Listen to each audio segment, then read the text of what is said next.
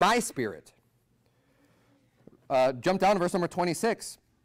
Likewise, the Spirit also helpeth our infirmities.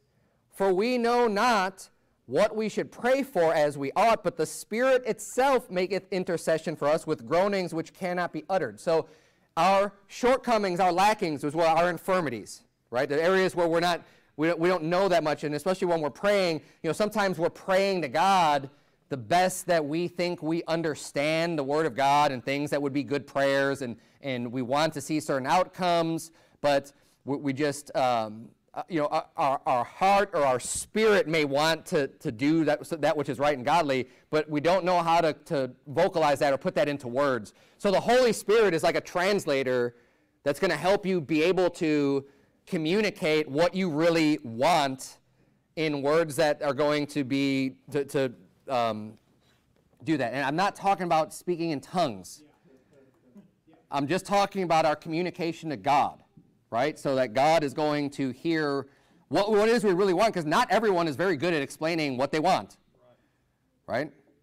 I mean, I'm married to one of them. Just kidding. Just kidding.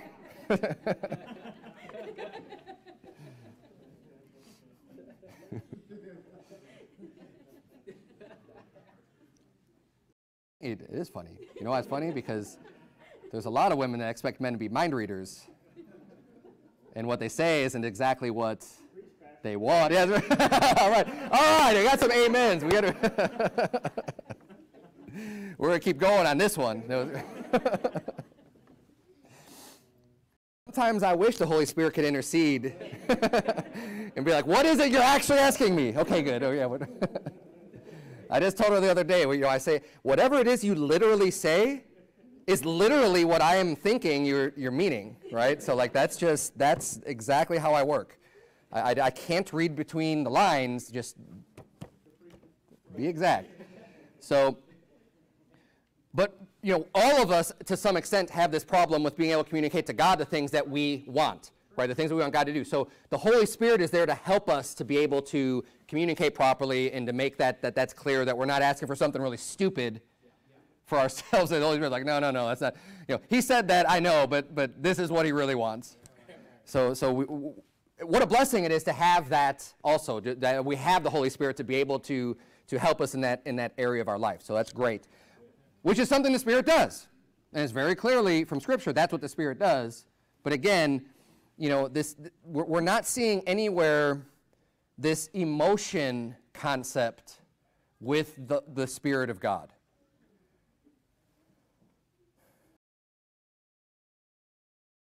The Bible says, howbeit when he, the Spirit of truth, is come, he will guide you into all truth. For he shall not speak of himself, but whatsoever he shall hear, that shall he speak, and he will show you things to come. So the Holy Spirit also helps you to gain wisdom and understanding when you're reading the Word of God, when you're hearing the Word of God preached. The Holy Spirit is going to help you to understand through means that we aren't fully aware of, but that's part of the Holy Spirit's job, of being able to do that. Again, though, no emotion. Turn if you would to Ephesians chapter 4. We are going to see maybe something that would look like something that's emotion with the Holy Spirit, but it's not the Holy Spirit inducing emotion on us. Ephesians chapter 4,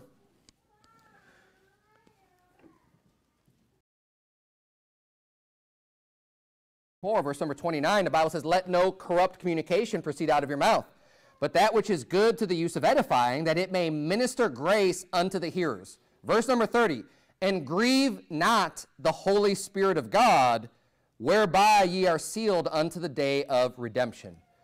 We can grieve the Spirit. We don't really see the Spirit grieving us. I mean, it's just not found. We can, our actions can grieve the Spirit. We could be doing things that the Spirit doesn't like and is grieved that we're choosing to do certain things.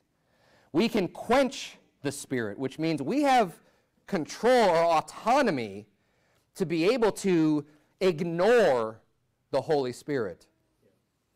These are all things in addition to, and we're not, like I said, this isn't just completely exhaustive on the Holy Spirit. I mean, that would take quite a while.